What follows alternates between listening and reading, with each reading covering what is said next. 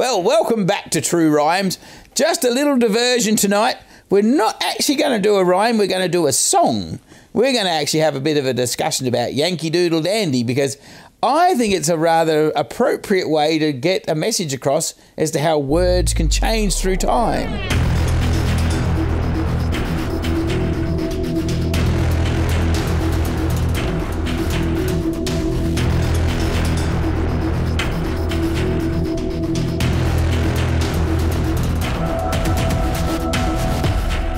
Of course, if you're an American, I'm sure you know Yankee Doodle Dandy, the song. But if you're not an American, by any chance, and you're watching our show, I'm going to sing it for you. So don't hold me too responsible because I suck at singing. But here we go. It's quite a simple little ditty. It goes something along the lines of, Yankee Doodle went to town, riding on his pony, stuck a feather in his hat and called it Macaroni. Now, doesn't that sound typically insane? I mean, what the hell is a macaroni doing in a bloomin' song in a first case?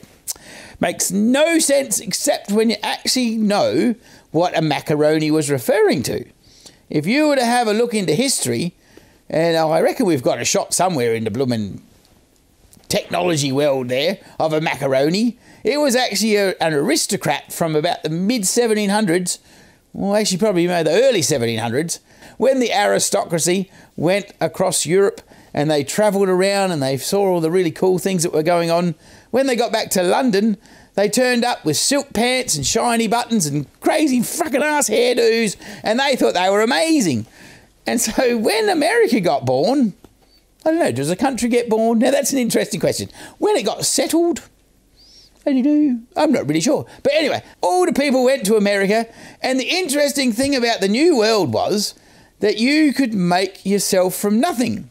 So there was men there that turned up with very little, and they started trading beaver skins and bloody buffalo hides and God knows what else they were doing, but probably selling tobacco. I don't know what they were up to. But they made some money, and of course the aristocracy from Europe went, this is just not on, and they rolled into town, and there were the Americans that had come up from nothing, and they were starting to look quite smart because there was obviously in any society there's levels, and there was young businessmen there that were starting to dress up and look quite respectable. But of course the macaronis, who were like the next level up and they thought they were something insanely special, they were trying to make fun of the new colonials, and they were saying that they thought them better than they were because, you know, they weren't really noble, they were only just bloody commoners. They didn't have a real horse, they were even on a pony, for God's sake. And just because they had a feather in the hat, they thought they were all fashionable. But you know what history said? History said we can make this shit our own. So what happened when the Americans decided, well, actually, I don't think they were Americans at that particular moment in history, when the settlers, I don't know, what were they called? Were they called settlers? Anyway, when the colonies or the settlers in America decided, you know what, stick it up your ass, King Henry. Not King Henry, King George, I think it was. Yeah, I think it was King George. Yeah, stick it up your ass, King George. We're going to become our own thing. And what did they do? The ragtag bunch of individuals started rebelling against the king. And can you imagine? I don't know. You want to look at some history. The Redcoats were a formidable army. They were pretty psycho, and they had it pretty well worked out. And they actually started singing the song to the Yankee Doodle song to sort of insult the American soldiers. But of course, as the war drew on, you got a bit more organised, and the Americans got, I don't know, I guess trained. So they had a proper army, a bit more trained up.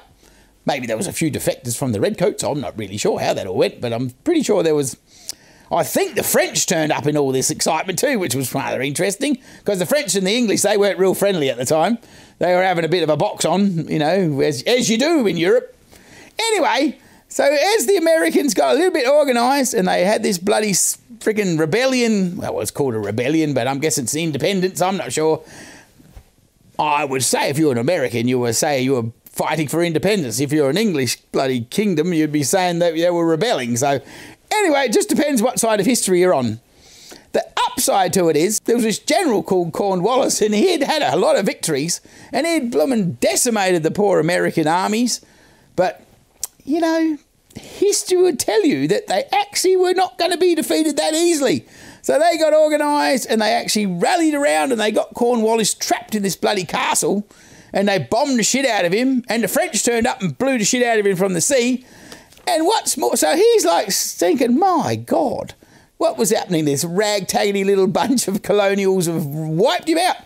And the cool thing about Yankee Doodle Dandy, which is what I like, is the Americans added the next little... I think they added this chapter on the end, which is I really like, because it goes, Yankee Doodle, keep it up, Yankee Doodle Dandy. Hang on, I can't see because my eyes aren't very handy. Wait a minute, it doesn't say that. Wait a minute, I'm going to read it for you properly. Yankee Doodle, keep it up, Yankee Doodle Dandy. Mind your music and the step, and with the ladies are pretty handy. I'm not sure, but anyway, I thought that was pretty good. And apparently, when they conquered the English army, they played the Yankee Doodle song to them as the poor bloody English soldiers were laying down their guns. You've got to give it to the bloomin' colonials when they sort of turn that insult into a victory song. I mean, I just love the way language can be turned around to, if you're the winner, you get to tell the tale. And that's what this rhyme show is about. We're actually going to tell some of the tales from the people that didn't win.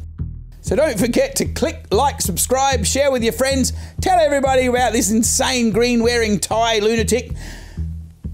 And I reckon we've actually got a Patreon supporty up thing almost sorted out. Well, hopefully we have. If you go down to the link page underneath here somewhere and you see a Patreon support, feel so led as to throw a couple of bucks in there. And hell, you never know where this show will end up.